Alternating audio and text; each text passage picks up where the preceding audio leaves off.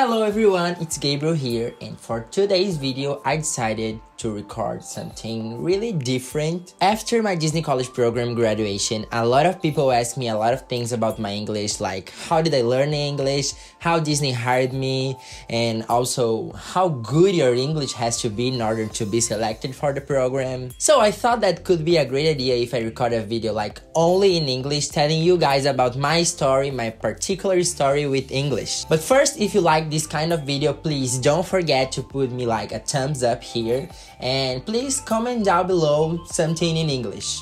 Anything but in English, please. I also got to say that English is not my first language, like English is not my native language. I'm a Portuguese speaker, so if I commit any mistake here, please forgive me, okay? Because I'm a human and English is not my first language, so take it easy. So I'm going to start my story talking to you a little bit about my high school. I really believe like the large majority of the people that are watching this video probably had lots of English classes during school. I had lots of English classes when I was in high school, when I was like in a regular school, and I'm completely forever like thankful for everything, for all the subjects and for everything that I learned with my teachers that I had when I was in school. I really remember that I passed year after year learning about the same thing, like the to be verb. And I know like that to be verb is really necessary, is really important, but I know that is not enough. All the structures we use like nowadays to speak English, we have to use the to be verb.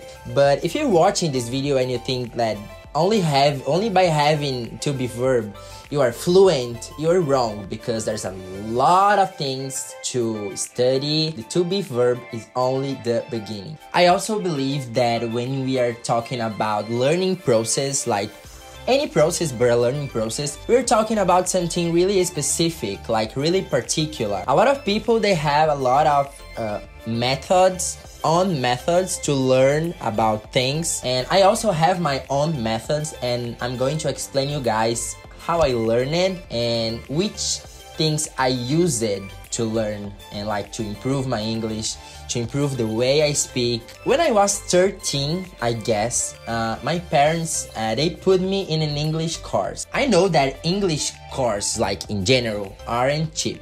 Those are very expensive. Even it was really expensive, my parents strongly believe in the idea like the English is something really necessary and it's gonna be really important to shape your future and like to shape my future, to shape someone's future. So I started the classes with lots of weakness, like because the things were going very fast. The teacher was passing for a lot of different topics, different subjects, and I was like confused. Well, a year has passed and I felt like that I wasn't learning the things that I wanted to. Like my classmates, they were talking a lot of things, they were speaking very fast, very good English, and I was stuck in Portuguese. I remember I had about 15 classmates, and it's something that I don't approve, because I strongly believe in the idea that if you are in a small class, your teacher will have a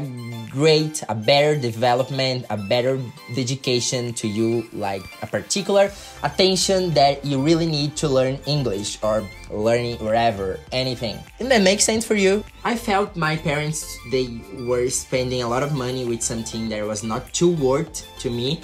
And I was spending a lot of time, because you spend a lot of time studying, like going to the classes, doing homework. So the things were going too bad and I felt very sad. I felt like I got very frustrated, and I forced my parents to cancel the course because they were spending a lot of money with something that was not too worth. Like my grades were very basic, not the way I was expecting, and I talked to them and we decided to cancel the course. So I grew up and I felt like the necessity of learning English, because I really felt that I was prepared for that, and I decided that I would learn English all by myself. Like I would put all my efforts on action and I would do anything possible, everything possible in order to learn English. In the beginning, I remember I watched a lot of series, a lot of Disney movies. Like, I remember I watched Hannah Montana, I watched Friends. Those things that I watched in Portuguese when I was a teenager or even a kid. I had the idea, like, in my mind that I would remember everything because like those things I have watched before, so probably I would remember the things. And it was exactly what happened. Yeah, it was completely life-changing for me. I know that this was really different and something that was really useful to improve my English, improve my listening, especially because when I was watching those things again, I was training my listening. I was watching the same thing but in another language. So I was watching the same movie, the same series, but now in English. In 2016, I figured out about a program called Disney College Program, and I decided that the program would be like my main goal for life. I saw in this program a great opportunity to go to Disney, not only to spend my vacations, but also to work, because that is the purpose of the program. But one of the main requirements for the program is to know how to speak English. That time I felt that I could understand the things, but I couldn't reply, I couldn't speak because I was stuck.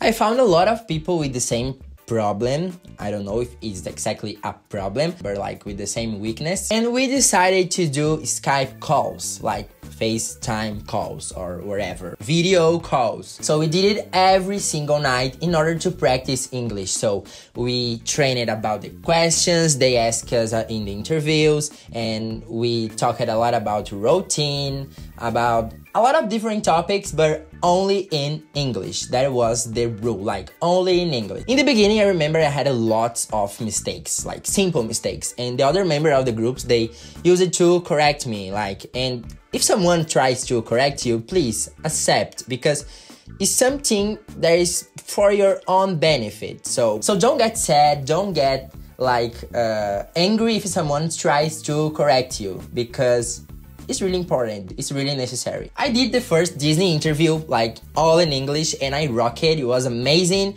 I received my approved for the first interview, and then I did the second one and it was terrible. I know that's why I got standby during 2 months, so it was really sad for me because I stayed waiting for a long time and all my friends were approved. But even with the standby list, I received my congratulations and I cried a lot and it was amazing. I had the brilliant opportunity to work for Disney, not only one time but 2 times, and life is a surprise, life is a mystery box, so who knows about the future, right? And I am so grateful for my roommates, for the roommates I had in my college program, because I learned a lot of things with them, because I didn't have another choice. So I had to speak English every day, 24 hours per day, because it was like me, another Brazilian, and 6 American people, so I didn't have choice. I had to force myself to speak to them like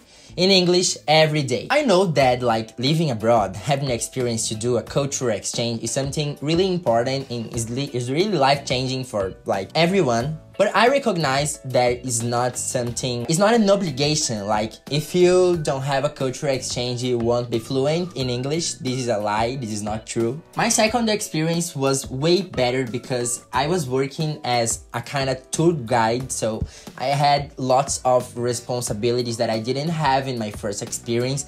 And I was basically doing the connection, like, from Disney to the groups. Yeah, that's what I did during the 3 months, like during my summer. So I think that I'm not the best person to give motivational tips, but don't give up. Like, you have to be persistent, you have to chase your dreams and your goals. Keep learning new things because those things are very important as well. And that's it. This was the video. I have like 30 minutes to put subtitles and I'm really lazy. I know that's gonna be very exhaustive, like putting 30 minutes of English subtitles, but that's it. If you liked this video, please don't forget to put me a thumbs up here. And if you wanna know something about English, about me, about, I don't know, anything, please don't forget to comment down below. And yeah, keep studying, keep practicing, and I know that your English is gonna be very awesome, okay? that's it. See you in the next video and bye bye. I don't know how to finish a video in English, I'm so sorry.